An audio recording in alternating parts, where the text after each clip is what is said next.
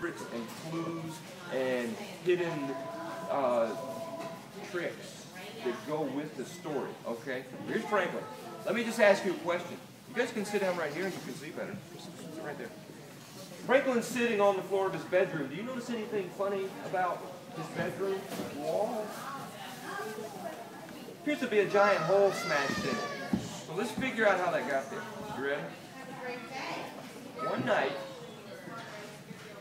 while he was staring at the moon, wishing he could visit it, Franklin heard a tapping on his wall, only it wasn't exactly tapping. It was more like, "What are you doing?" Franklin asked the man with the sledgehammer. Do you see what the guy just did with his sledgehammer? Got his hammer? What? What did he do? Yeah. He appears to have broken a hole in Franklin's wall. "What are you doing?" Franklin asked the man with the sledgehammer. "You're supposed to be asleep," said the man. "Maybe I would be asleep," said Franklin, "if you hadn't just busted through my wall." The man looked perturbed. He scratched his head, he checked his watch, and he looked at his plans. "Are you going to sleep anytime soon?" he asked. "I don't think so," said Franklin. "Well, I haven't got all night," said the man. "Coming through." "Through my bedroom?" asked Franklin. "Yep," said the man. "Watch your elbows. Get those elbows tucked in." Franklin heard a lonesome whistle. A light glowed in the distance. Do you see what they're doing in his bedroom? So they appear to be building next to his bed. Yeah? They appear to be building a railroad next to his bed. A light glowed in the distance. A colossal silver train thundered through Franklin's bedroom. As its windows flickered past, Franklin thought he recognized the checkout lady from the grocery store, the mailman, and his dentist. And then, in the last window of the final car, Franklin saw the back of a little boy's head. Something about that head seemed familiar. Franklin wished he could have ridden that train. After the train's lights faded, Franklin heard more noise. It was the man with the sledgehammer. "We have to take down the railroad," he announced. "Why?" asked Franklin.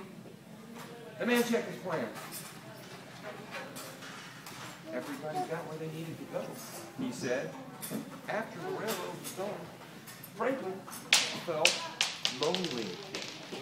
But after a while, he fell asleep and dreamed he was rushing through moonlight while forests and houses streamed past him. This is dream. Things were quiet at Franklin's house for about a week. But then, the following Tuesday, Franklin heard a scratching on the roof, only it wasn't exactly scratching. It was more like, "What are you doing?" Franklin asked the man with the buzzsaw. "Do you see what the guy just did to the roof of his bedroom?" "What do you do?" "Yeah. Yeah. The man appears to have cut a hole in the roof of his bedroom, and now he's dangling through it upside down with a buzzsaw." "What are you doing?" Franklin asked the man with the buzzsaw. "Awake again?" asked the man. "Well, you just buzzsawed through my roof," said Franklin. The man looked miffed. He rubbed his nose, he checked his watch, and he looked at his plans. "I guess you're not going to sleep anytime soon," he said.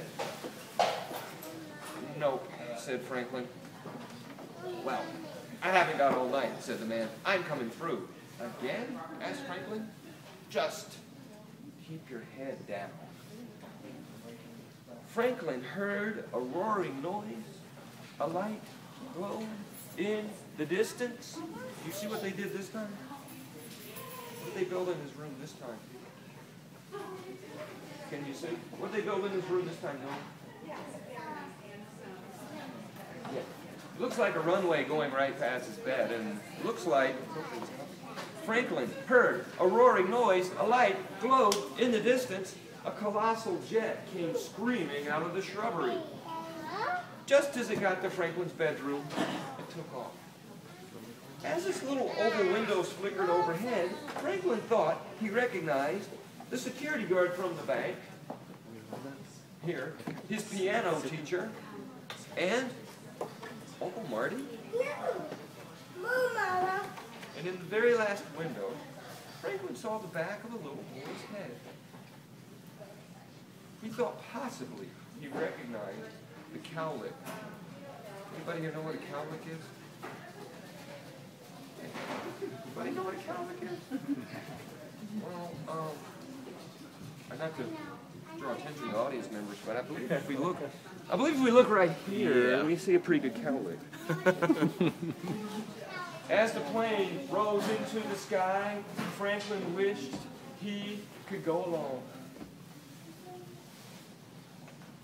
After the roar died down, Franklin felt lonely.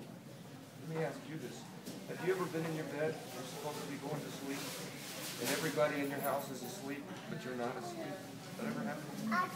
That's pretty lonely. That's how Franklin feels. He went to sleep, though, and dreamed. He flew so high, he found 12 new stars. And that's his dream. He dreamed he flew so high, he found 12 new stars. Things were quiet at Franklin's house for a while. Then, one Thursday night, a rumbling came through the floor. Only, it wasn't exactly rumbling. It was more like, what did the guy do this time? Can you see what he did? Look, what did he do? Look at Franklin's floor. Yeah. Yeah, he appears to have chopped a hole in the floor using a jackhammer. Now what? Franklin asked the man with the jackhammer. Canal, said the man. Through my bedroom, nodded Franklin. How'd you guess? The man asked. Tuck in your toes. You guys better tuck in your toes. Something's coming. Can you see this picture? Do you see what's happening right outside Franklin's bedroom? What's out there? Yeah. A boat floating on the ocean. The ocean appears to have come right up to his bedroom. Franklin felt a powerful vibration. A light glowed in the distance. An ocean liner came steaming up the canal. Waving at him over the rail were, let's see who it is, his mother's boss, the school bus driver, and the guy from across the street who wore Hawaiian shirts, even in December. Have fun in Oahu, Franklin shouted. Thanks, yelled the guy. Leaning over the bow rail was a boy whose ears stuck out in a memorable way. Franklin wished he could have ridden that ocean liner.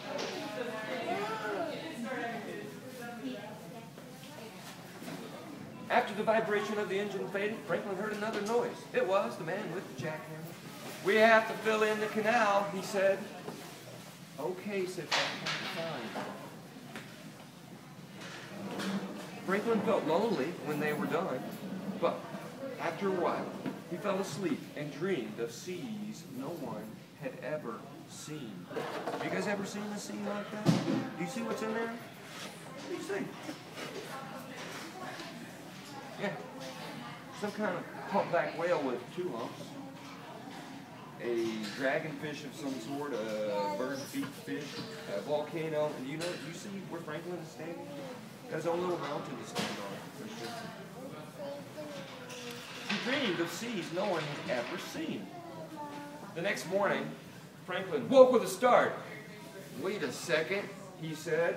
He ran to the bathroom and checked out the back of his head in the mirror. What did he see? In that mirror. What did he see? You got it. What is it? What was that? Do you remember? Cowlick. What else? ears that stick out. What did he just recognize? It was him writing all those things to his own room. Aha! Said Franklin. When the man returned, the moon was full outside Franklin's window. I figured out what's going on, said Franklin. Nobody knows how this works, the man said. Well, I do, said Franklin, and there's a place I've always wanted to go. Okay, sighed the man, but you've got to keep quiet. I can do that, said Franklin. Let me just ask you, did Franklin want to go at the beginning of the book? He's staring out at the window at the what? Wishing he could visit it. What do you think Franklin just asked this guy for? Let's find out.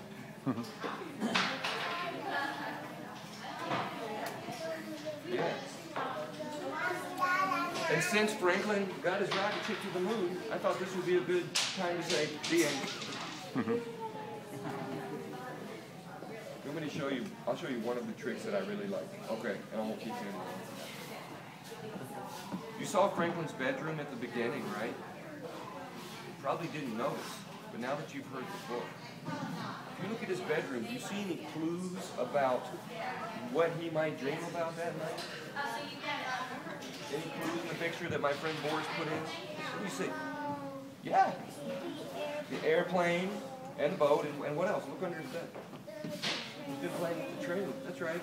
See it? See the train? Choo-choo. Did that ever happen to you? Did you ever think about something all day long? Like something you played with or like, and then you go to sleep and dream about it? No? That happens to me. I think that's what my friend Boris is at. Okay. Thanks for listening. And if you